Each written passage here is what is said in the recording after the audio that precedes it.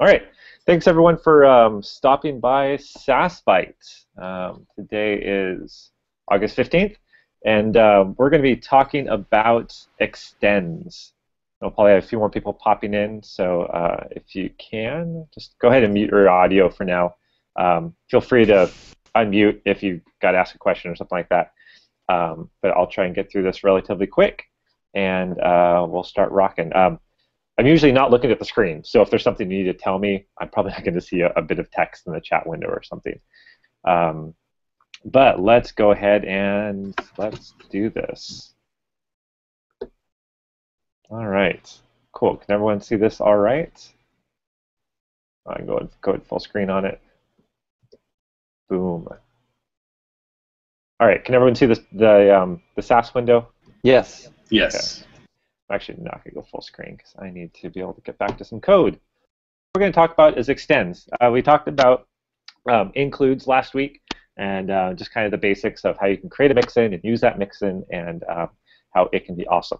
So today we're going to dive a little deeper into extends. Extends are near and dear to my heart because I really think that's where the power of Sass and this concept of modular design comes into play. And if you're coming in, please go ahead and mute your mic because there's some good background audio going on. So let's talk about the real basics of extends because I want to get through a couple different quick demos here. What an extend allows you to do, and you can kind of see on the left-hand side, I'll just kind of show a quick demo, is I've got extend number 1. That's got a font size of 2 ems. Well, I can extend it multiple times and use that same font size 2 for multiple different classes. And you can see how it just does a little, comma separator between all of your different selectors. And that's really the heart of what extends allow you to do, is instead of reusing that font size of 2 ems over and over and over again, all we're doing is we're adding selectors to that that property, to that chunk of code. So let's take a look at how that happens real quick. And one thing you'll see is I'm using this little percentage sign. And what that means is that this is a silent selector. And you can actually see here this extend 3 of orange. You can see it actually doesn't show up. It never prints because I'm using silent selectors. If I was to use a regular class here, you'd see it would show up. The is twofold, really. For one, if you have lots of these, you might have a large library of things to extend. They don't get printed unless you use them. The second thing is that whenever you extend like an actual class, you'll extend that instance of the class, but you'll also extend any instance of the class in your entire style sheet. So if you've got like some kind of widget blah blah blah dot extend 3, it'll also extend that one. So that's kind of an example for another time, but suffice to say, I really like silent extends because you're never going to use them anywhere except here to describe what your styles are. So I tend to just, those are kind of my default go-to, is just use a silent extend. So then to actually use those extends, you can see we have class 1 here, and we're going to extend number 1. And again, you need to use whatever, whether silent or class or ID that you're actually extending. So you see we've got the percentage sign there as well. But what that does is this font size of 2 gets class 1. And you can also see class 2 is also extending it, so class 2. And class 3 is extending it, so class 3. So what this allows me to do is have one chunk of styles and then extend any selector I want onto it. So it could be class, it could be an ID, it could be a combination of IDs, classes, and elements. So that's what the extend allows you to do. You can also see that we can use multiple extends. So class 3 can be extended in 2 different places if you want. You can actually have extends. I mean, so it's pretty flexible. It cascades kind of like that, or bubbles up, I think is a good way to put it. One thing about extends is that what's happening is class 3 is actually getting moved to the top of the sheet. And let me demonstrate that real quick by going font size 3em. You might think the font size of 3ems on the left here is going to be superseded by font size of 2ems, which is getting called there. But if you look at your CSS, that actually does not happen because the extend that you're extending is at the top of the page, and those other styles get printed down below. So one thing to know with extends is you're actually extending that class up at the top. Wherever that extends actually originated, that's where you're going to be extending. So just a couple caveats there when dealing with Cascade and those kind of things. But that is the basics of how you some more like specific examples of that. By the way, if you notice, I'm using Sassmeister, but last time I had trouble getting the font size kicked up a little bit. And so I just went to the DOM and deleted their header and footer and blew it up a bit. So sorry guys for hacking on your logo, but Sassmeister rocks. Use it. It's really cool for presentations like this. So all right, let's see if I can remember what I was going to do on here. So what we're going to do here is we're going to do more of a practical example. I do this a lot with using extends. This is kind of like my main use for extends, is the idea of creating these actual styles and then applying those styles throughout your site. So whether it's like titles are really common for that. You'll have a dozen different different properties in for this for your different titles, and you want to use those over and over again throughout your site, but you don't want to use an include because they're always the same. So what this allows me to do is I can create a main title here, and I can give it font size and a color and all sorts of other stuff I'm sure you do. And I'll get to this here in a second. And then later on, when I have some random title, I can go ahead and extend that. And some other time I'll probably have like my other title.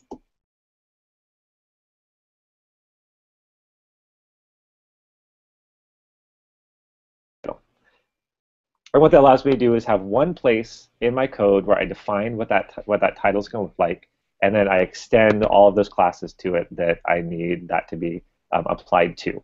So in a way, it's kind of like making I want to try to say like a stylistic class. I'm losing the word now. Instead of a semantic class, but to actually use to create a class that you can apply.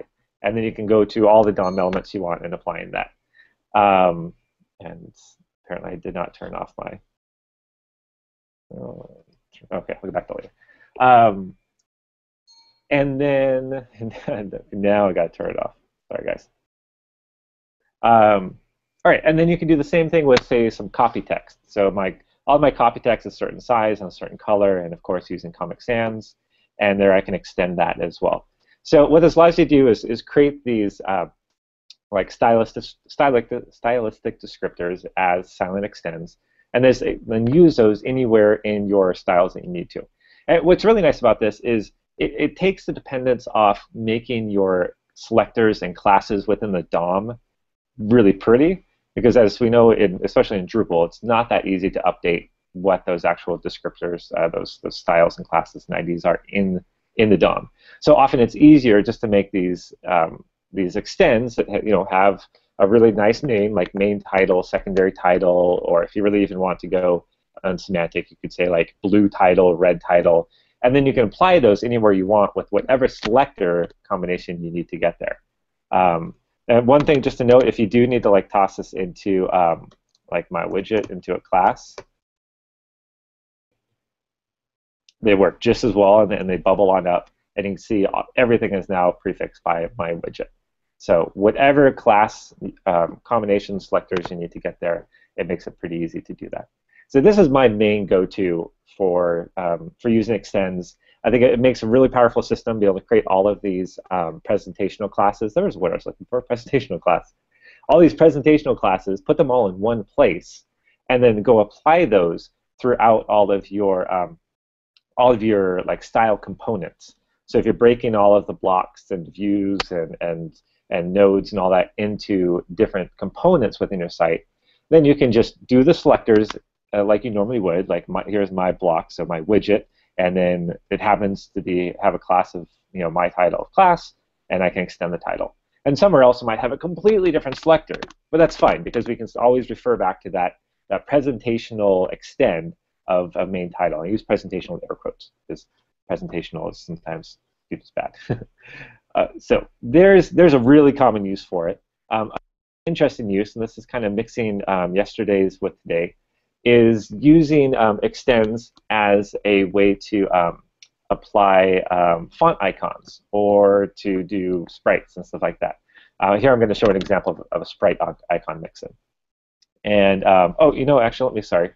A couple things I was going to note with this I didn't get back to was another neat thing with extends is that you can cascade you can I just lost the word. I always lose words on live live broadcast.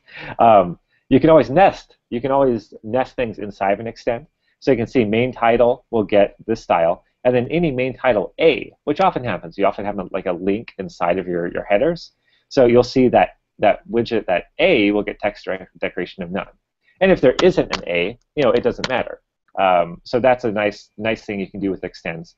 The other thing you can do with an extend is you can apply other things to the actual selector. So you can have like main copy P or main copy LI, or even if you want to put like something, that works as well. So whatever you're extending gets replaced into that little chunk. So that's another cool thing about it is that it'll insert that kind of like a variable, plug that right into wherever your silent extend is, and you can wrap stuff around it. You can use pseudo elements and all that kind of stuff, which is exactly what I'm going to demonstrate here. All right, so and it looks like I missed a period. Copy fail. So what I'm doing here is this is actually coming from Font Custom. This was actually the first Sass bytes that I demoed. So we'll just walk you through. We have a couple classes here that have styles, and we're going to extend. We have a mustache and a pipe. I was doing some mustaches. And I can give it a font name. I can give it a display. And I can do other. There's actually a bunch of other styles I do as well. I just wanted to come out for the demo. And then here we've got the actual content. So with Font Custom, it prints these out automatically for you, and it's really nice. And so really the only thing that's going to be different from mustache to pipe is whatever that content element is. So what we're going to do is we're going to create a mixin. It's called icon font, and we're going to pass in the name of the font, the name of the icon. So one of them is going to be pipe, one of them is going to be handlebars, one's going to be a regular mustache. So that's what the names are. And what's going to happen is it's going to extend whatever icon is a prefix, and then it's going to extend that icon dash that font name. So in this case, it's going to be icon dash pipe. In this case, it's going to be icon dash mustache. And we can see those up here. So what happens with this first one with my button is that my button gets extended on this, basically this top block, which is going to extend pretty much anything you pass into it. So you can see we're doing pipe, so icon pipe gets extended. And then it also is going to extend this content F1 and 1, which is right here. So what this allows us to do is create a really simple include, a real simple mixin that just says, I want my icon font, I want a pipe. And that's going to extend both icon pipe, which is the specific icon, and then it's also going to extend this block, which is just kind of like the general, all of my icons are going to look like that. And you're going to get the output that you need. So a couple cool things about this, real quick, is what do I want to show? This one right here. This is kind of just a throwback. What you can then also do is you can pass in something in the content block. And this is just some lovely fun with Ruby. So I can do like a little bit of text.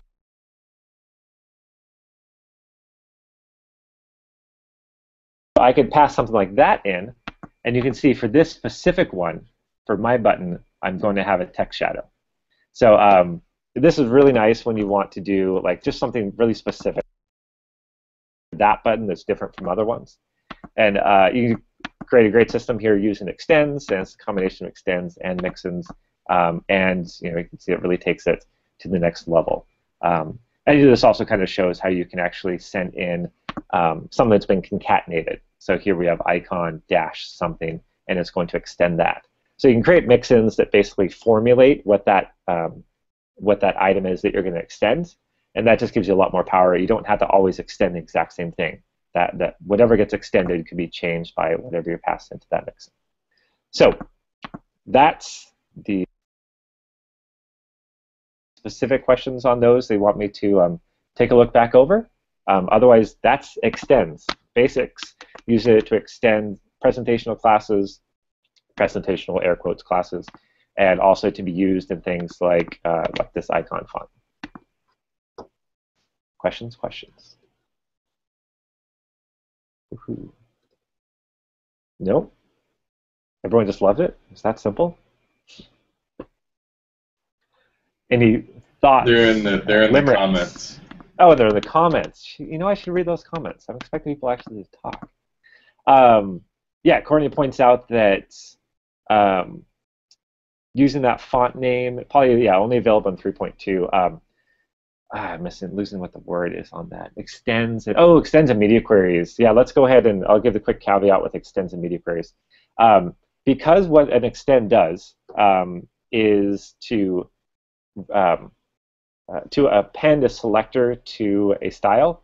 You can't append a media queried style or a media queried selector into that. You know, you can't have my class, comma, media query something, comma, something like that. So just because of the nature of how extends work, they're not going to work from within a media query. There's a couple things you can do about that. For one, if what you're extending is inside the same media query, that will work. So you could put the thing you're trying to extend in that media query as well. That gets a little messy. There's a few tricks you can do, like with importing all of your extends into all your different media queries. That's great with silent extends, that's for sure. Or just going from a mobile-first approach, apply everything there, and then you're going to be building up. Your media queries are typically going to handle like layout and maybe like font size changes and those types of things. The other thing you can do is the class you extend, that can have media queries in it. So if you've got a title that you're extending that you want to be different sizes at different media queries, you can put those media queries right inside of that title extend. So that's probably the better way to approach it. So it's probably just more an approach issue. So you can't extend something different depending on what media query you're in. But you can change what that extend looks like and it behaves like depending on the media query. So there's a few ways to approach that. Let's see. And apparently Sassmeister is still throwing some errors for some of the guys. So anyway, yeah, that is the presentation. Anyone have any other quick questions? Extends they're a blast. I really am looking forward to really taking them to the next level on some of these upcoming projects I'm doing. I had a coworker talk about an idea of actually creating mixins and for all of his kind of like extending, and the mixins would actually call all the extends, and you like pass in the selectors of what mixins or what classes or what I'm trying to totally blank on that, on what classes you want to extend. So you can go really far with this, like creating mixins to call extends and all those kind of things. But it's a powerful tool. It's something that makes Sass really stand out. And yeah, hit me up. You can see my Twitter handle down there, Micah Godbolt. Hit me up on Google+, if you have any other questions about it. Thanks again for Sassmeister for letting me hack up their site. I'll put up an issue or maybe a pull request. I'll try to fix it up to that in a bit. So thanks for coming by. Next week, I don't know what we're talking about yet, but hopefully we'll dive into some more Sass goodness. And thanks everyone for watching. Take care.